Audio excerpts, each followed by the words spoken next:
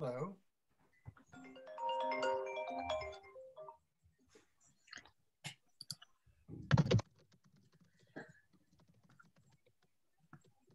We'll let everyone connect here.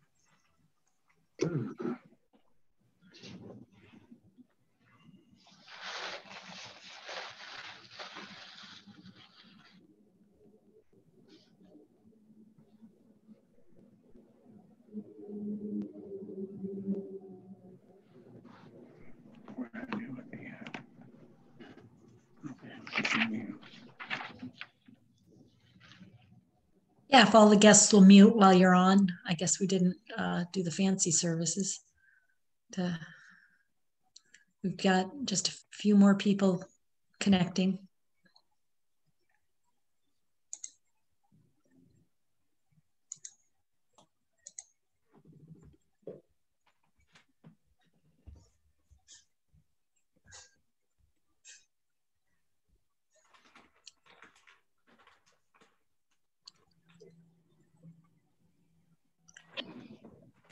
Okay, there. I think everyone that's in the room right now is connected. Good afternoon, everybody, and welcome to the Paul Bruhn Application Grant Zoom meeting. Today we have Amanda Terrell, who is the head of the SHPO office, who will give an overview. She's also a member of the Heritage Ohio Board of Directors. Mary Beth Hirsch will be going through the rules of the application, and then Frank Quinn will be going through the application, and we will be stopping for questions because it is pretty complicated. But we're delighted to offer this, and Amanda, why don't you get started? Thanks, Joyce. Hi, everyone. I'm Amanda Terrell. I'm the director of the State Historic Preservation Office, or the SHPO, as we call ourselves, which is a division of the Ohio History Connection. In April of this year, Heritage Ohio and the SHPO partnered on the submission of an application to the Paul Bruhn Historic Revitalization Grants Program, which is being funded by the National Park Service. And we found out about the award in August. And we were just thrilled to be awarded this grant, as we are one of 8 states this year that's being funded.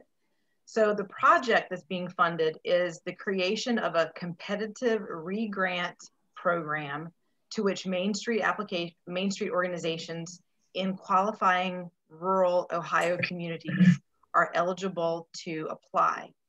And the applications involving rehabilitation work on historic buildings that will spur economic development. Properties that are eligible for the funding must be listed in the National Register of Historic Places, either individually or as contributing to a National Register listed district. And the amount that is available to re-grant is $446,327. So as you may already know, and as we will talk about today, Heritage Ohio and the SHPO are also partnering in the execution of this grant. The SHPO is handling overall administration of the grant, and Heritage Ohio is managing the sub-grant activities.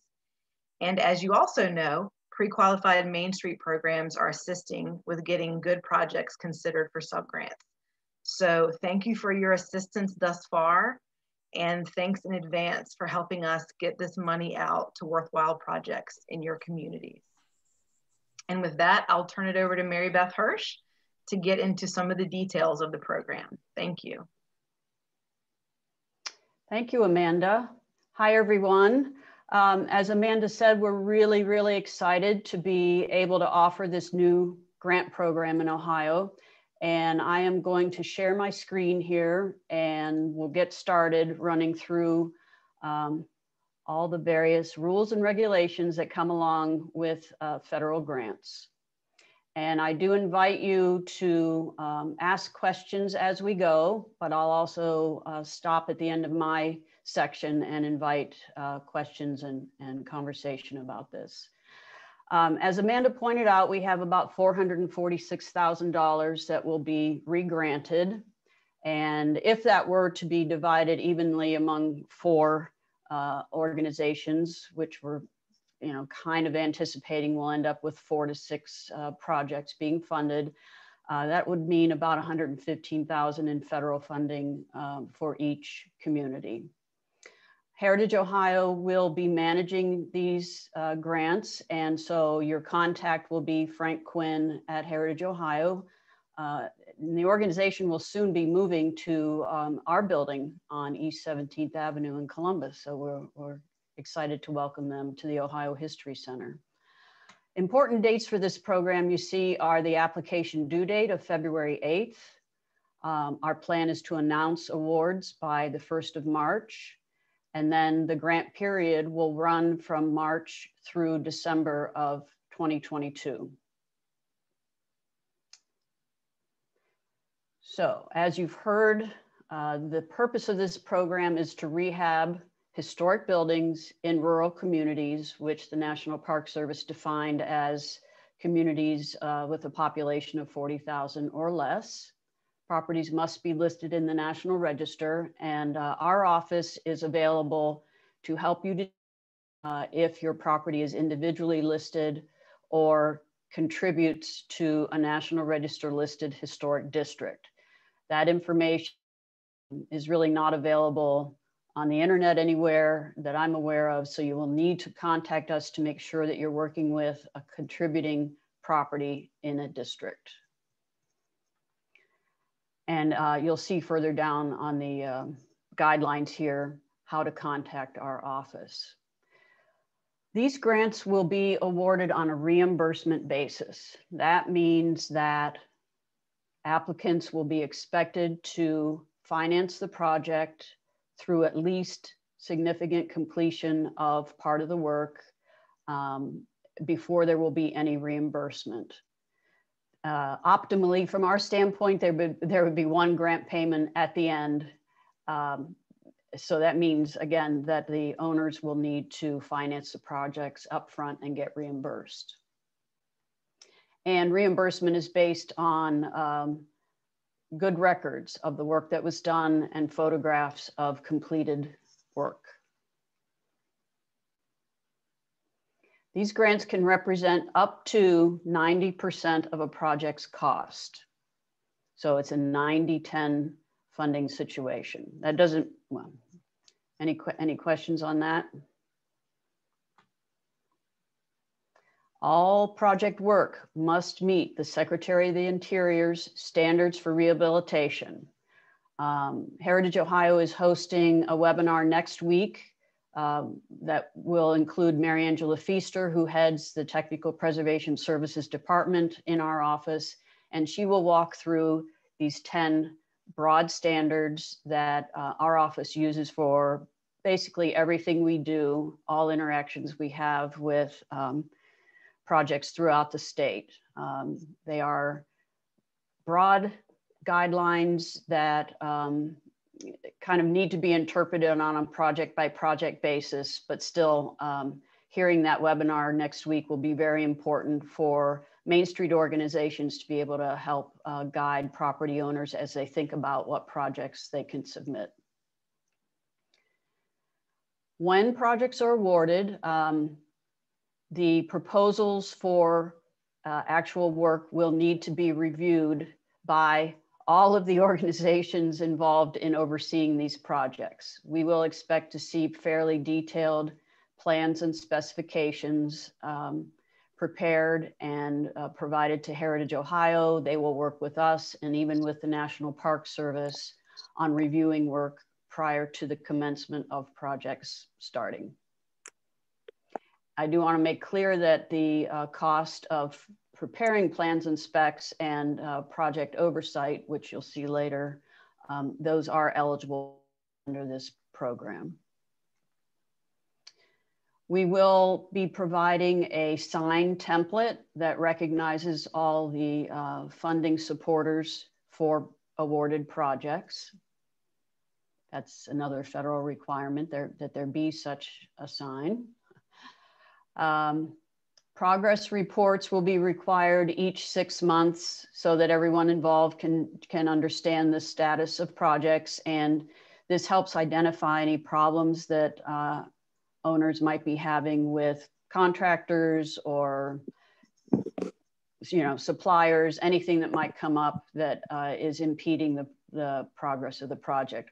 Our goal is to make sure these projects get completed successfully and on time. And so getting these periodic reports helps everybody stay up to date on the status of a project.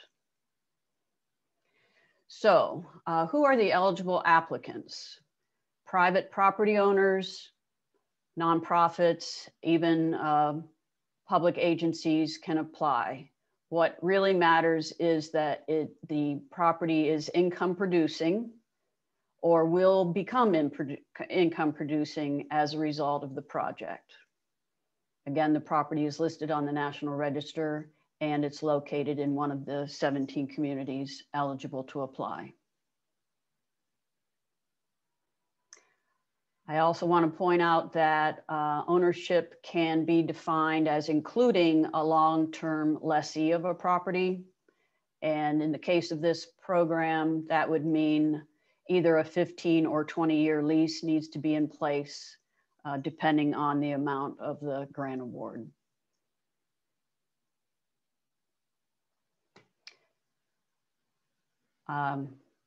Issue these guidelines also include a phone number, but our office can be reached at this email address, again, to help you make sure that you understand whether the property is a contributing building in a historic district. What the program funds is basically pre-development work, architectural plans and specs, oversight and administration of a project, and the actual rehab, interior and or exterior. Work may not be started before the grant award. So you don't want to be starting work before the 1st of March or before Heritage Ohio, our office, and the Park Service has had a chance to look at the plans and specs and approve them. Federal procurement standards come into play. That need not be a big scary thing. What we're trying to make sure of is that there is open and fair availability to bid on these projects. It doesn't have to be, sealed bidding and in the newspaper and all that sort of thing. We will work with recipients on this in more detail, but what we want to see happen is that plans and specifications are shared with enough contractors to optimally bring in 3 proposals on all projects. That's what we're really looking for. It's not absolutely required, but that is the goal. Again, projects need to meet the Secretary's standards for rehab, which we'll go into more detail with you next week and beyond. We also would like to know at the local level that a project is being overseen by a person who meets professional qualification standards that have been established by the National Park Service. And that basically means an architect, an architectural historian, or a historian. What we're looking for is someone who has some level of experience with rehabilitation of historic property, because it's a little bit different, as you all know, than working on new construction. Again, we Sorry, Beth. Yes. I was just going to say, we had a question in chat from Seth regarding whether the work would require prevailing wage to be paid. No, it does not. That is my understanding. All right, I'll keep. There's a long list of things that the project program does not fund, most of which are fairly common sense. Today, I wanted to focus on the 3 that I've bolded. That is reconstruction. If your downtown has a hole in it from a missing historic structure, You cannot rebuild a structure to fill that space with this program. We can also not fund additions, and that includes the addition of an exterior elevator enclosure. That doesn't mean you can't do these things as part of the project, but it wouldn't be included in the project budget. It wouldn't be reimbursable with the grant. We're also not interested really in funding routine maintenance. The idea of this program is to be impactful on the local community and the local economy. So we want this to be kind of a major turnaround kind of project for an important property in your community. And finally, we want to be focusing on the structure, the roof, the windows, the storefront, and making the property inhabitable. Furnishings and decorations can be covered with other funding. Are there any questions on what we're not funding? I would have a question. I see that exterior elevator enclosures are not permitted. What about new interior elevator enclosures? Yes, that would be considered an eligible cost. Thank you. Mm-hmm. Excuse me, I have a question, not on this, but you mentioned the properties that are eligible being income producing properties. Is there some type of a cost benefit analysis that needs submitted with this, or how is that determined? Well, in the project description, we will be asking you to tell us about the current and intended use of the property. And hopefully that would be kind of self-evident in that description, that it will be, that a party will derive income, from either as a result, either it currently does, or as a result of the project, it will derive income. Does that answer the question? That includes a lease. Like if you're paying rent to someone, that's income to someone. Okay. Okay. Excuse me, helpful. Could you tell me, I know that it's restoration, but we have one restroom right now and we want to make ADA compliant restrooms. Would that be an eligible project? Yes. Mm-hmm. Thank you. Sure. There's also a question. Yeah, Right, Frank. question. So Tiffany asks, would the project be limited to public use only, or would residential housing be eligible? So as far as owner occupied residential housing, something that you live in as the owner, that would not be an eligible project property. A residential use that is an apartment in a downtown building, that could be an eligible housing use.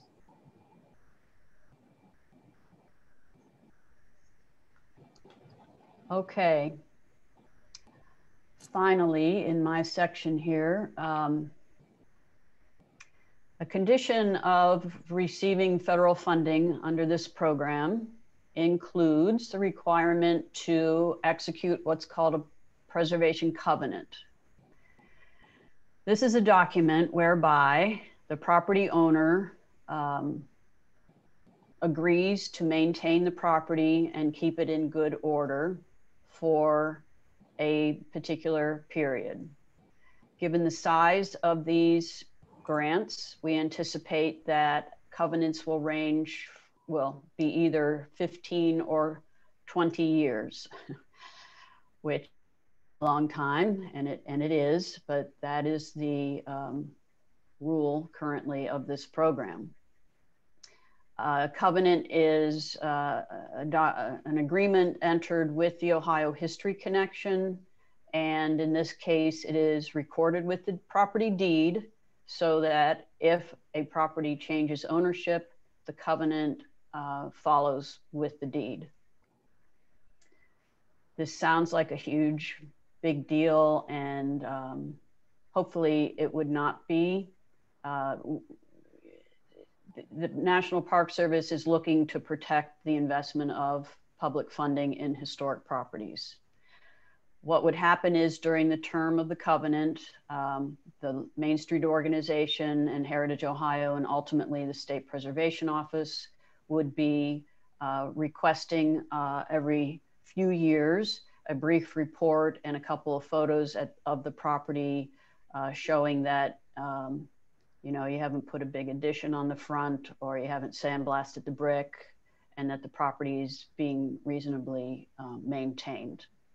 We do this for a variety of other funding programs that we've had over the years, and it can be survived. Most of the work on these buildings we anticipate will be of a nature, well, let me start over. There is also a public access requirement with these covenants.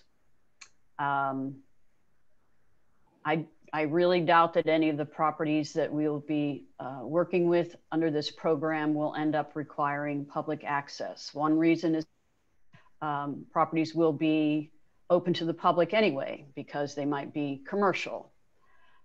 In the case of rental residential, we don't expect to be working with spaces that are highly architecturally or historically significant.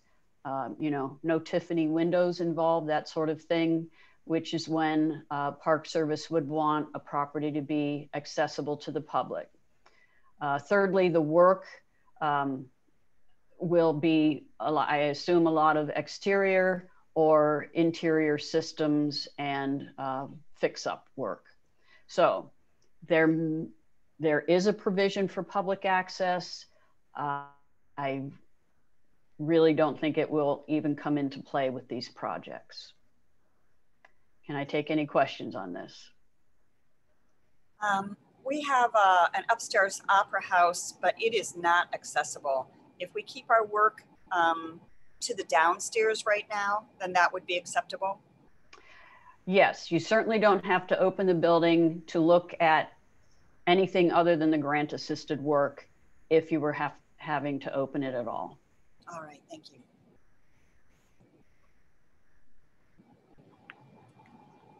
Okay, any other questions on anything I've talked about here?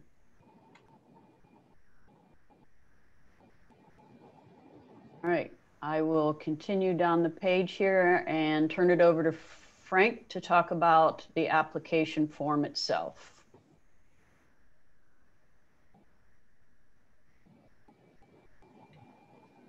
Thanks, Mary Beth. So the way the application form is going to work, we have it in two major components. We have project information on the one hand, and we have Main Street applicant information. And those are two components of that application that you will need to fill out. In order to get the application to us, we have set up a Dropbox, which we have, actually, Mary Beth, how about if you go ahead and stop sharing, and I'll bring up the Dropbox real quick.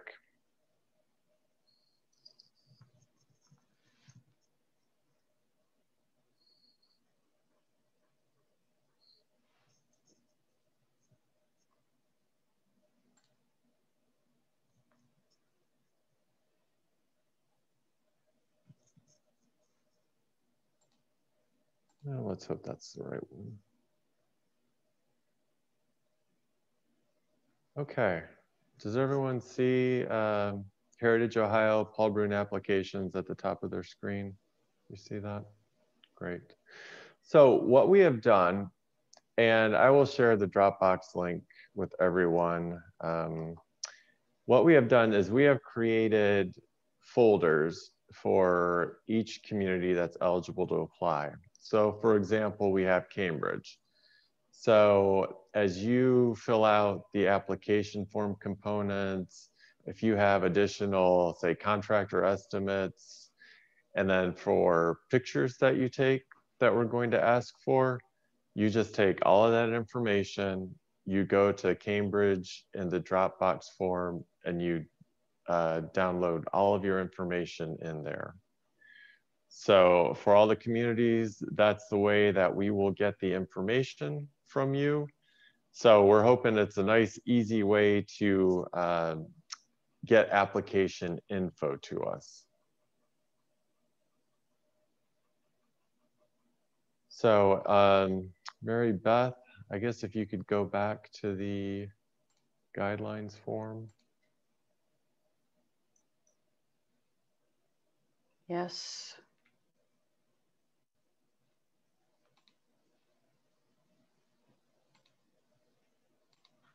There we go. All right, so as Mary Beth mentioned, and I guess you could just do a quick scroll through these. We're going to have these applications due February 8th of 2021. We have a big piece of this application form is going to be scoring to try to make this process as objective as possible, 0 to 100 points, and it's going to be based on community factors, and it's also going to be based on the project factors themselves with the buildings, with the building projects that you bring to us. There will also be a portion of the points that are determined by poverty level in the community and unemployment rates in the community.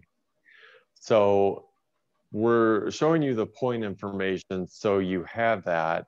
It's going to be the grant selection committee that's going to actually be doing the scoring. So you don't have to worry about the scoring, just completing the narratives with the different questions so that we have a sense of what you're going to be able to accomplish with the grant.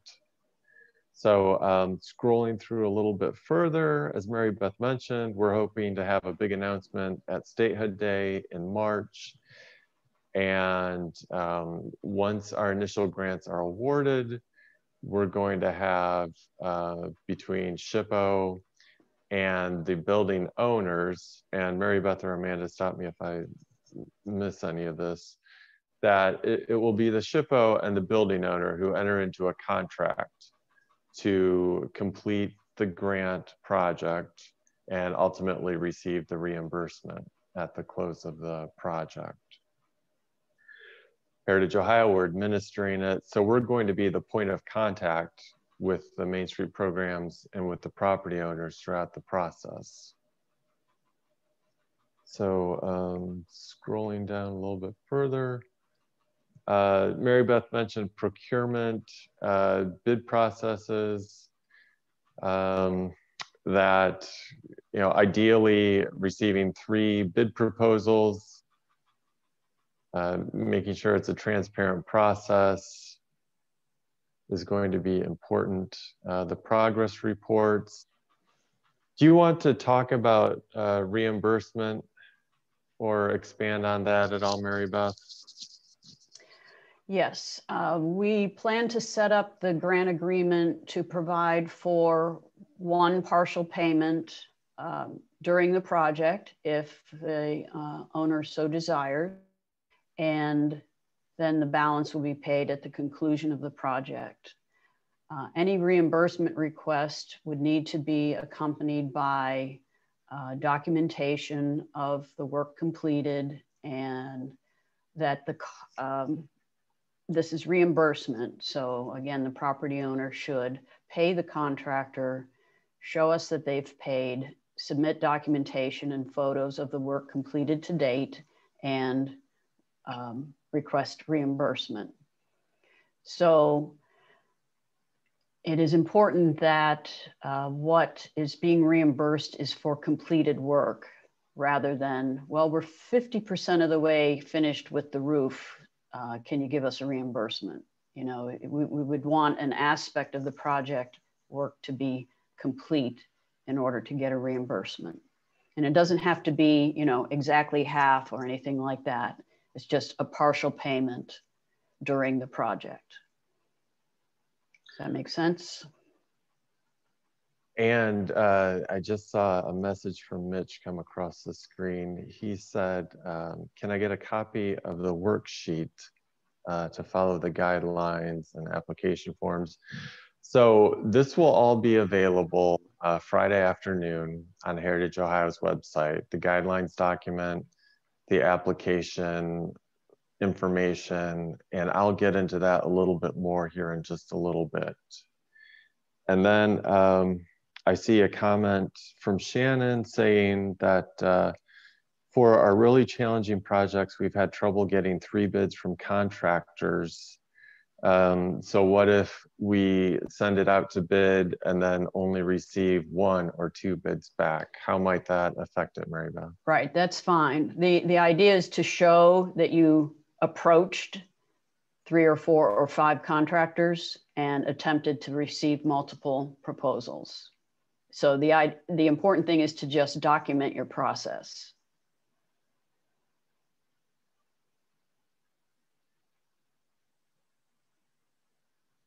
And I see a comment. Does the complete construction project need to be completed by the closure of the grant?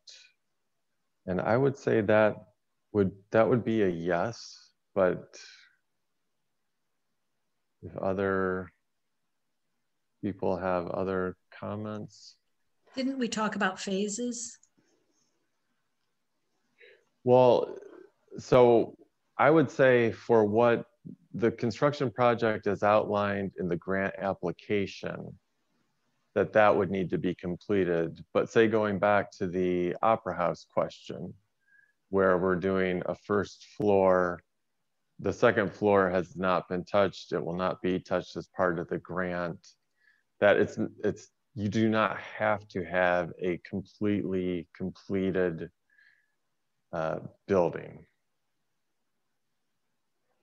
But if the property is placed in service, at least in part as a result of this project, you're definitely going to score higher than a project that to mothball a building, you know, to fix the roof and that's all.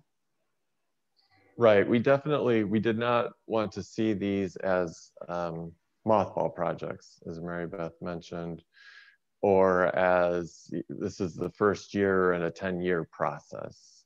The idea is to really show some impact in rehabilitation, positive impact, in that there's a building that's nearly fully utilized or fully utilized, whereas maybe it had been partially or completely vacant before.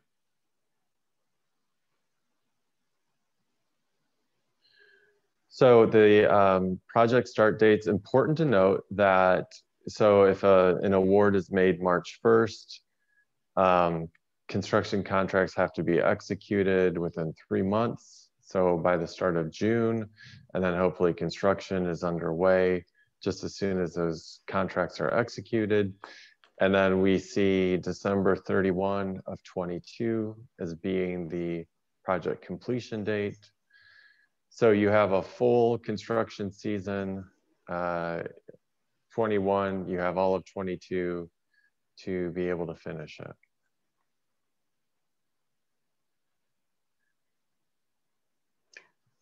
We've kind of talked about reimbursement based on invoices.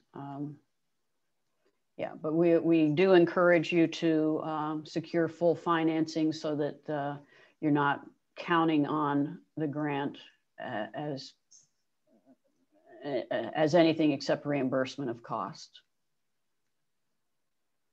At the end, we'll ask for a fairly straightforward final project report, just restating the final scope and a final budget and final photographs. All right, here's the application form itself. Okay, so why don't you go ahead and stop sharing, Mary Beth, and I will open the application forms on my computer.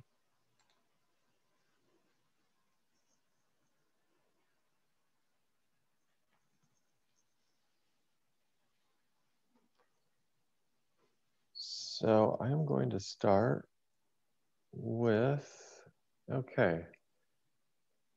Does everyone see project information at the top of the page? Yes? Okay, excellent. So this is a 6-page application form. So if you have 2 projects, we'll expect you to complete 2 project information forms. So what we have, I'm going to shrink this down a little bit. So as you might expect, we start out asking for some basic information about the property. You see that we mentioned the National Register Historic District name and reference number. And again, the SHPO can assist with those efforts to find that information for you. As with a lot of applications that we have, we are asking for congressional representation, who is representing you. You'll see at the bottom of the screen, we just asked for a confirmation that the property is either income producing now or will become income producing at the end of the project.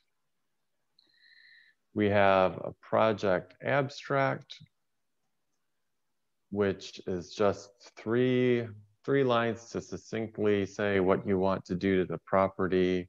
And we're looking at a full exterior rehab of John Smith's historic commercial block. And then a little more space to get into a fuller discussion of what you're proposing to do on the project. We also include a work schedule. It's not going to be perfect. We know that construction projects are very fluid and it depends on a lot of different moving parts, but we want to see that you have an idea for how you would like to see the work proceed from beginning to end. So we're all on the same page at the start. So you fill that out. You see at the bottom, we have a financial summary. We want to get a basic idea of what's the grant amount requested, what is the cash match. Again, it's a 90-10. So for instance, we might say amount requested 90,000, cash match 10,000, total project budget 100,000.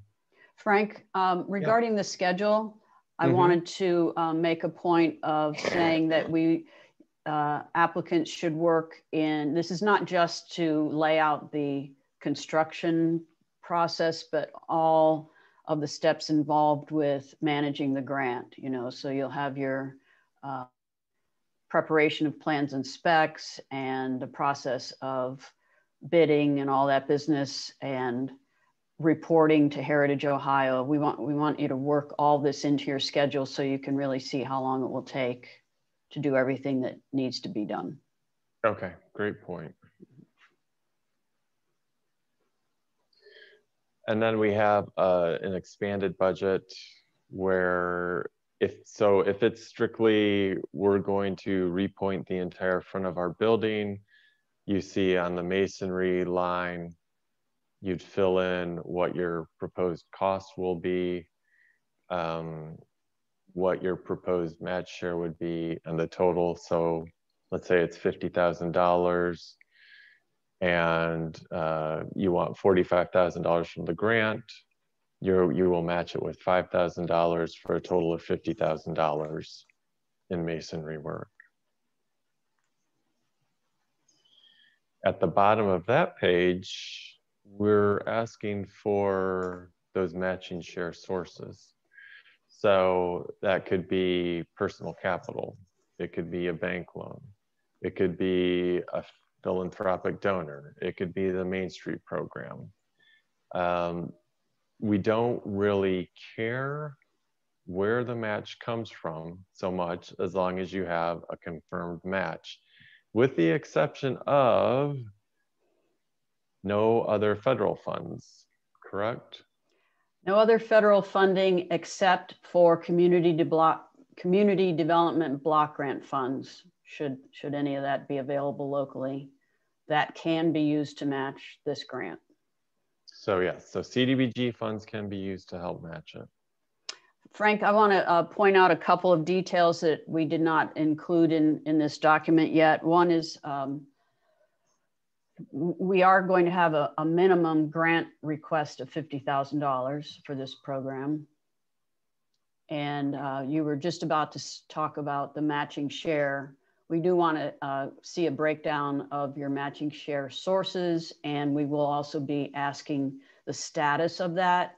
You don't necessarily have to have it all in the bank this moment, but we want to see that you anticipate match from the various sources if that is the status of the money. Mm-hmm. Thank you.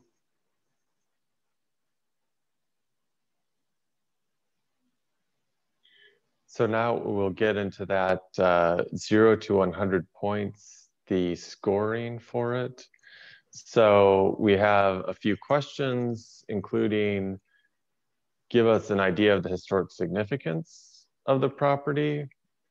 So, you know, it's a National Register listed building. It's important to the community because of X, Y, and Z.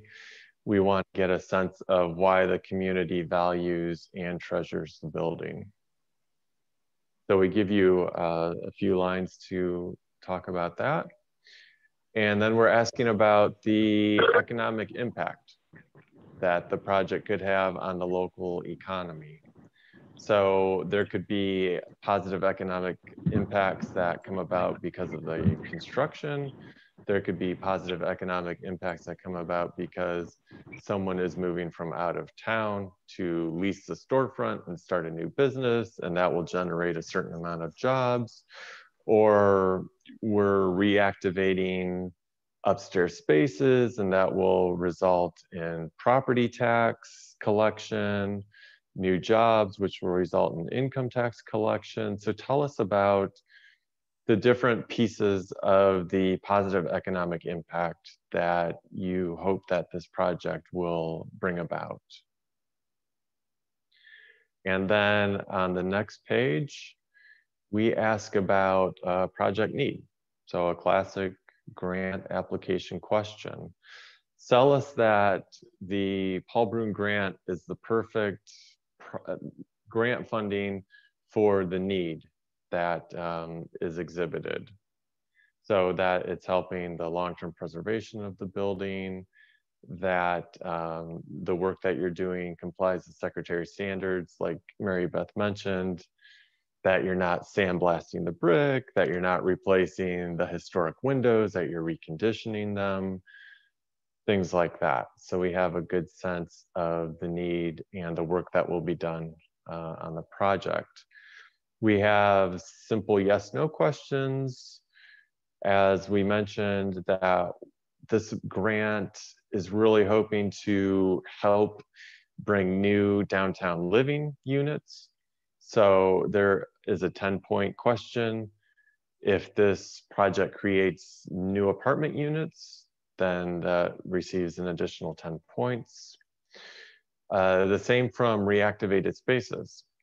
If we have a building that is vacant, partially vacant, underutilized, and those spaces will become reactivated, again, a yes gives you 10 points. Finally, we have some basic community demographics. So poverty rate, depending on the poverty rate level, you could secure 1 to 5 points. Depending on the unemployment rate, again, you could secure 1 to 5 points. Finally, if your community is a certified local government, that would be another 10 points towards the 100 points on the scoring. So that is the project piece of it.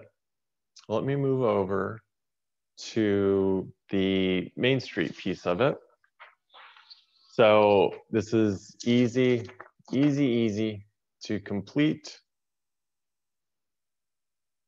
We'll ask for contact information from the Main Street program, Main Street America program. I guess we all need to get in the habit of saying that.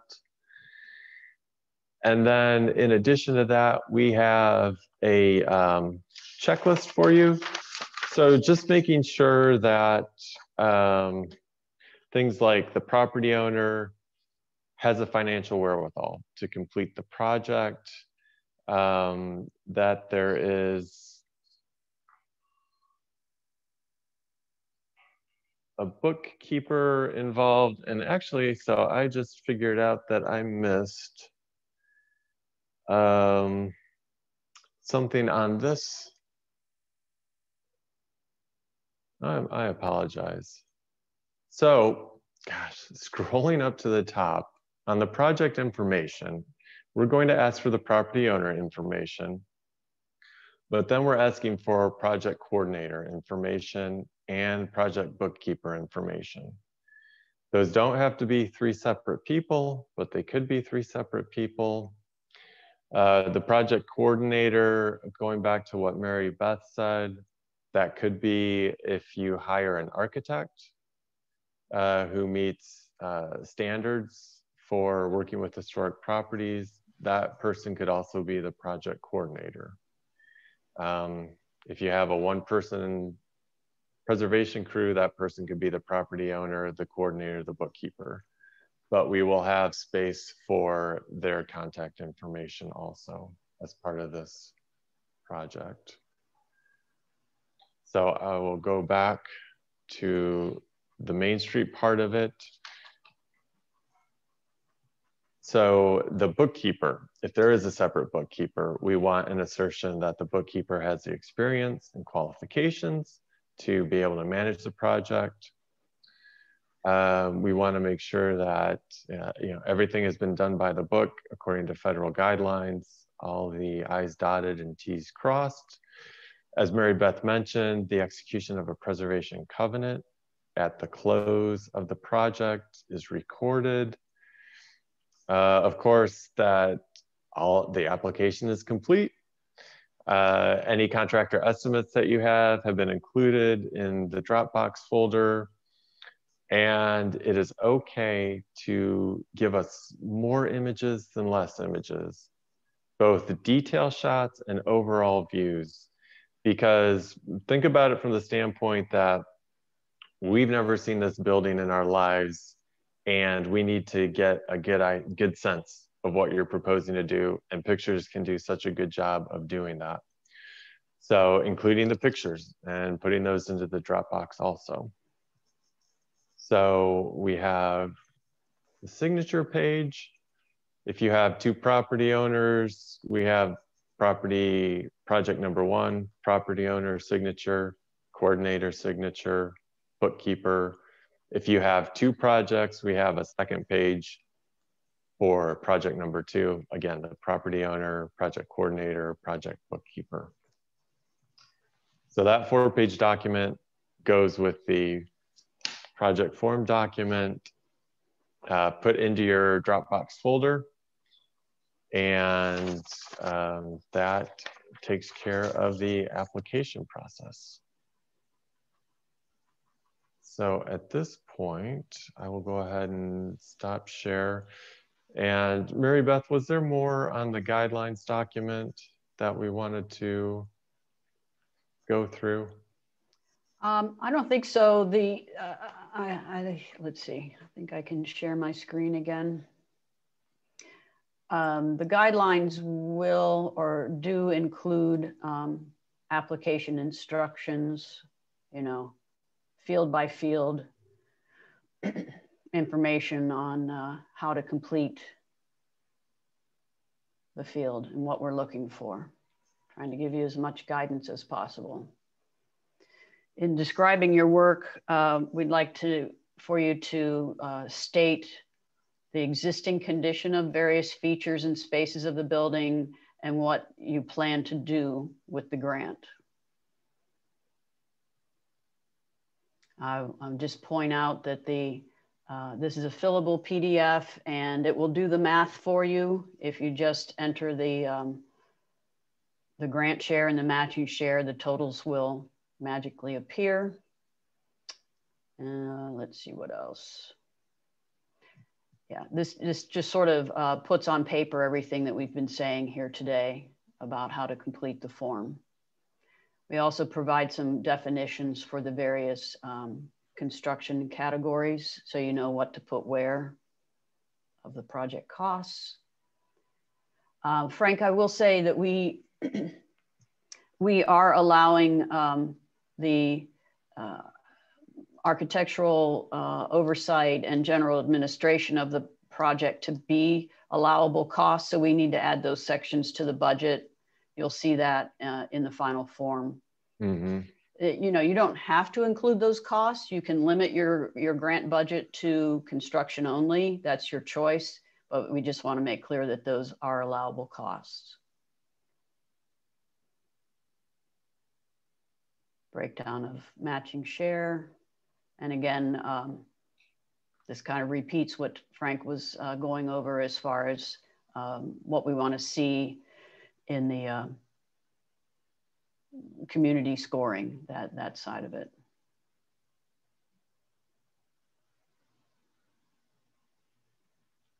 Okay.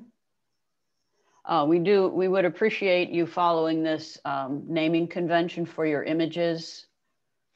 That'll just make it easier for everybody to know what we're looking at there.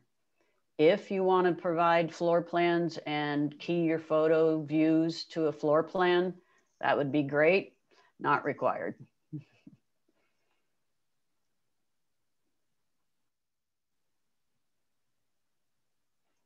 Any questions on that?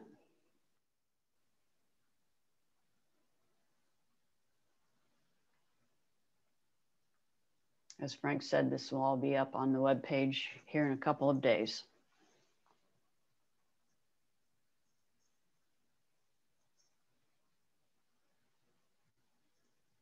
Okay, Mary Beth, I will go ahead and see if I can.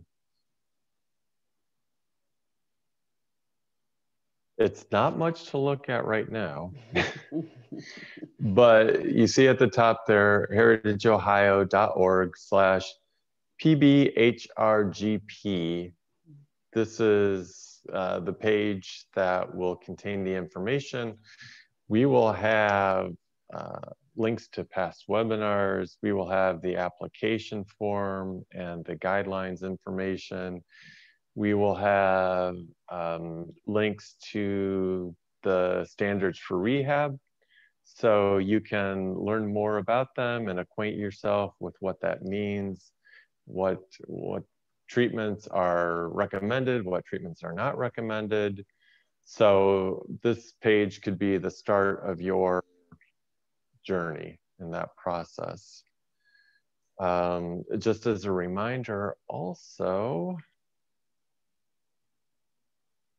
we have,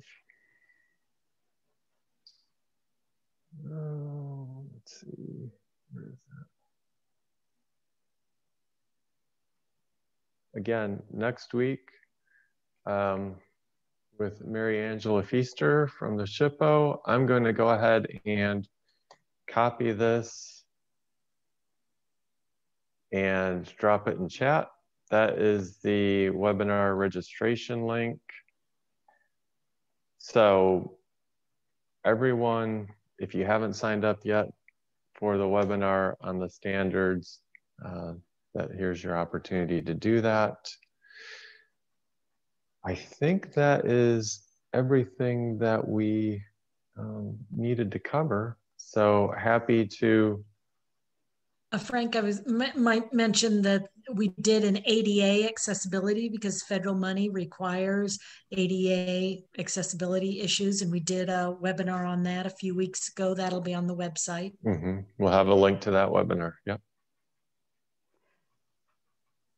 And unrelated to that, but I want to share that Ohio History Connection will be issuing a news release to papers in all of the eligible communities to let property owners more broadly know that applications are available.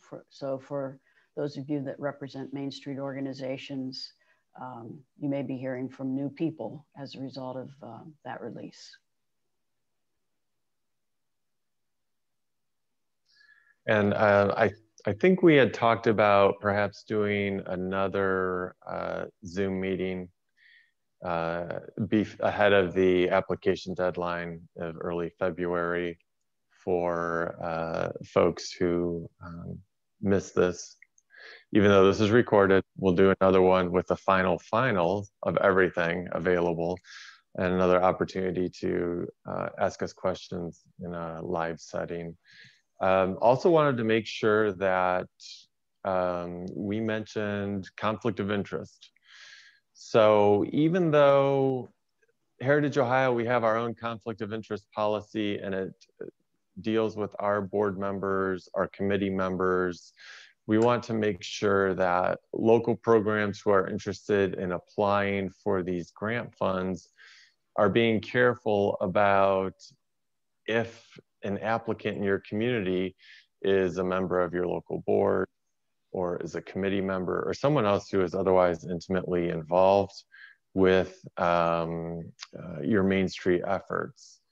So in other words, making sure that you're keeping a good paper trail of the process of how you're evaluating potential applicants in your community is critical, and making sure that you are doing what you can to avoid even the appearance of any impropriety or a conflict is critical. Making sure that this process goes smoothly for everyone involved. And that basically means that anyone with a potential conflict needs to declare that to the organization and absent themselves from any discussion, voting, decision-making of any kind on what properties the Main Street organization will support for final submission of proposals. And that should be recorded, you know, in some sort of meeting minutes, so it's available to us and to auditors if that should ever happen. So I see that Julie mentioned whether a county-owned building on the National Register would be eligible, and Joyce mentioned that if it's income producing, if there is rent generated, if there is a lease for the building and rent is charged, then yes, that would potentially be an eligible property.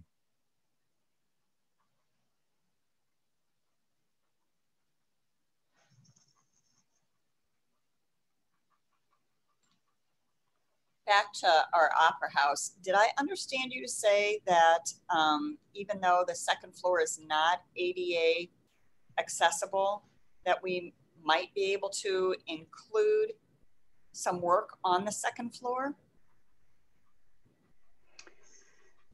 We talk with you very, very closely about that. Our understanding from the National Park Service is that grant spaces that are worked on with grant funds should achieve some level of ADA compliance.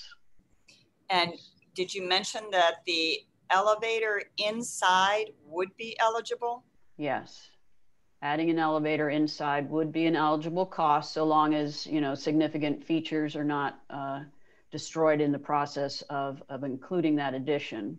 I would also say that our understanding from the National Park Service is that, you know, if 80% of your project is occurring on the first floor and that's already accessible or will be as a result of this project, and a small amount of work is done on an inaccessible space, that could probably fly.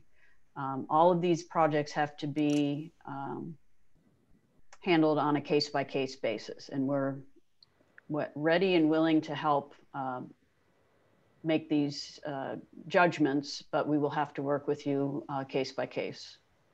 Thank you. Mm-hmm. That was also true for upper floor housing. Right. There is a minimum, if it's a smaller floor plate, it doesn't have to have elevator access. I mean, they're, again, going back to that webinar on ADA accessibility answers a lot of these questions. Mm-hmm. So I see that Shannon asked if there's a fraternal organization that charges dues, would that be eligible as income producing like a Masonic lodge? And it's not necessarily if an entity charges dues to members, it's more of, does the Masonic lodge, who owns the building? Is it the Masonic lodge? And are there other entities that pay rent to the Masonic lodge? Or does a third party aside from the Masonic lodge own the building? And is there some sort of rent? It's not necessarily a dues for a fraternal organization that I think would qualify. But if you have questions like these that are maybe a little more of a gray area, we're happy to talk more with you about it. Imagine there also might be a public access question with the Masonic Lodge because of the secrecy involved. So that's something we should really talk through.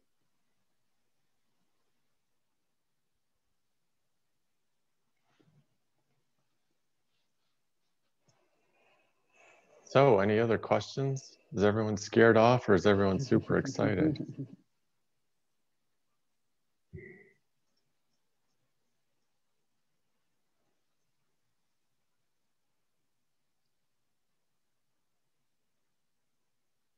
I hope everyone is really excited about this. Right.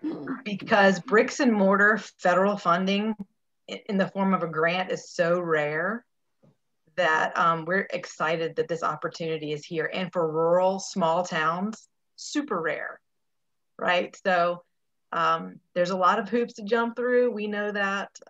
We're not surprised because we have to deal with federal hoops all the time. But we are really excited about it. We hope that you are too. We're excited to see what projects you come up with. We think they'll be really great. So please, please, please apply. And we're here to support you and help you through it all.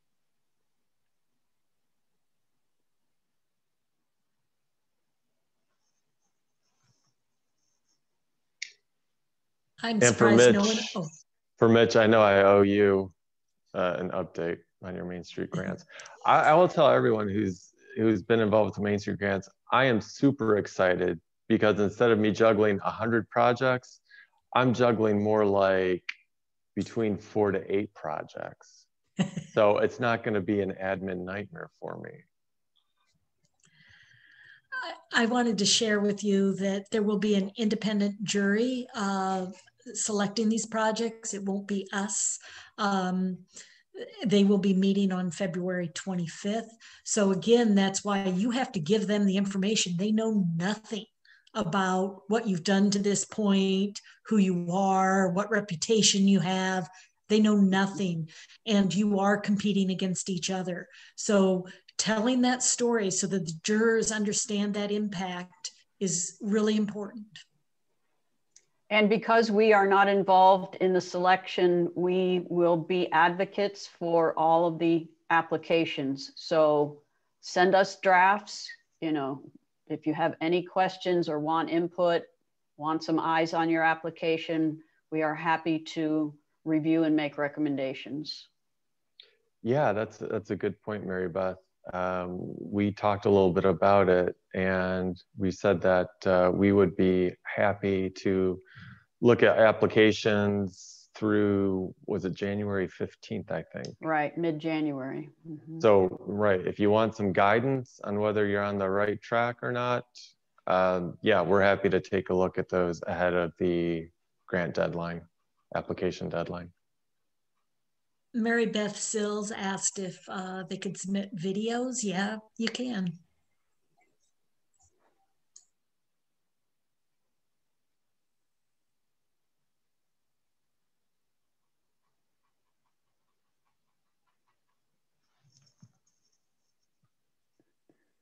All right, well, Joyce, why don't you take us home?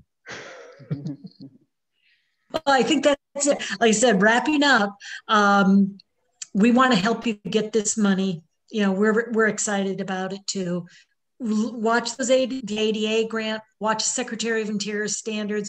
It's so important that the building owners understand those guidelines, so to speak, both in the ADA and the Secretary of Interior's guidelines. And again, we're here to help you, but there's a lot of information available, and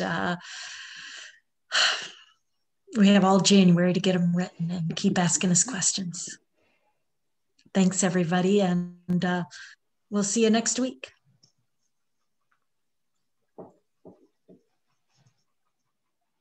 Thank you all.